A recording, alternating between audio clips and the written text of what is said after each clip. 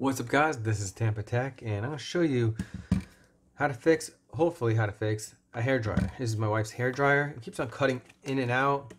Sometimes it works, sometimes it doesn't. Let's go ahead and plug it in and find out what's going on with it.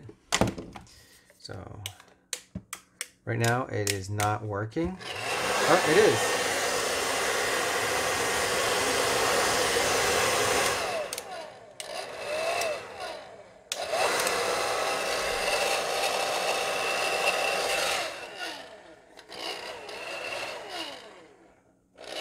What the heck? It's weird. Every time I turn it, it turns on. Alright, let's try to fix that.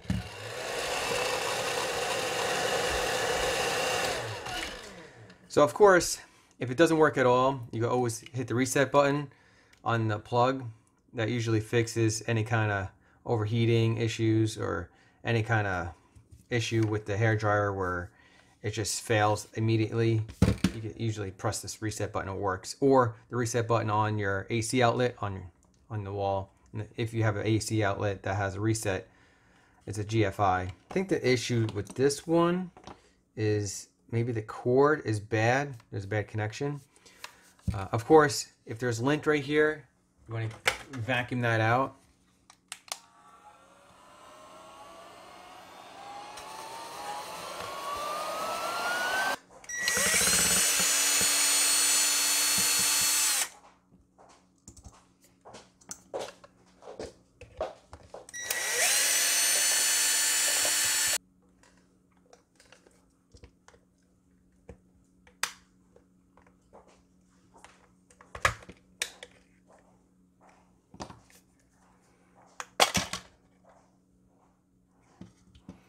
Alright, so you want to also vacuum that out. That looks bad.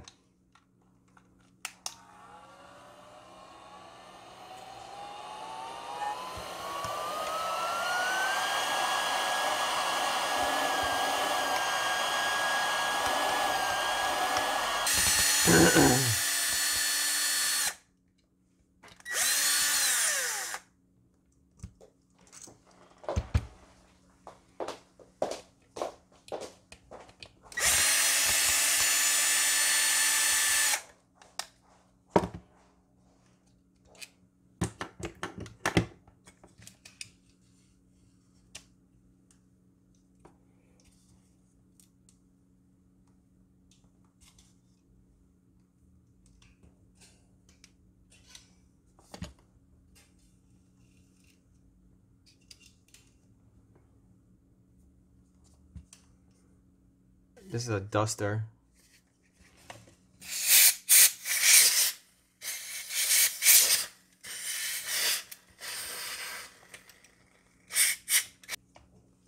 And this is just electronic cleaner. So I'm using electronic cleaner right here to break up all the dust and debris locked up between the fan and the motor. If your hair dryer is really loud and noisy, then that could be the issue. And I'm putting everything back together. Now I'm unscrewing the power cord right here because I think that's where the bad connection is.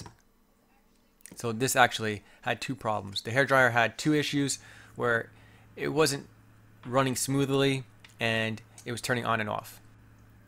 So right here I cut off 4 inches of the power cord and resoldering the connection to the power switch. And this is my 60-watt soldering iron. And I'm just trying to get a good solder connection going on right here.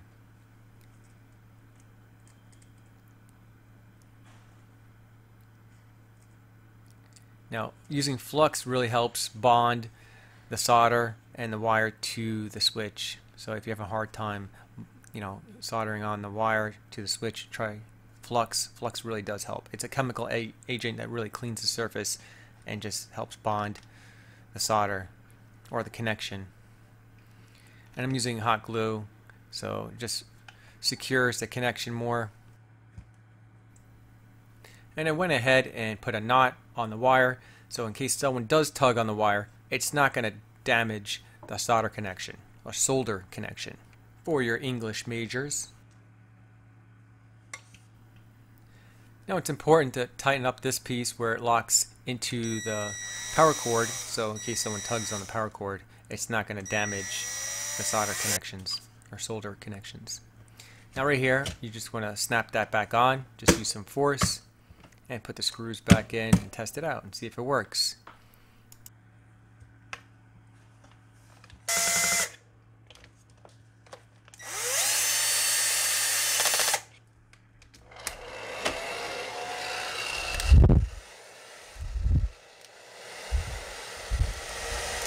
Yeah, it's running smoother and it's not turning off, which is a good thing. So I think we got a winner.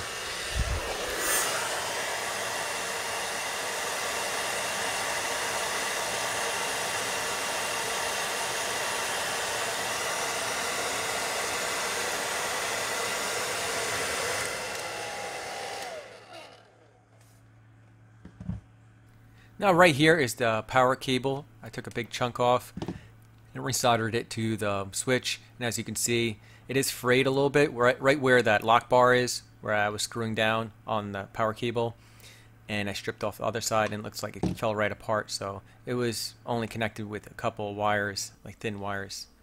So guys, if you found this informative, give me a big thumbs up and don't forget to subscribe and hit that bell notification to stay updated on the latest tech videos.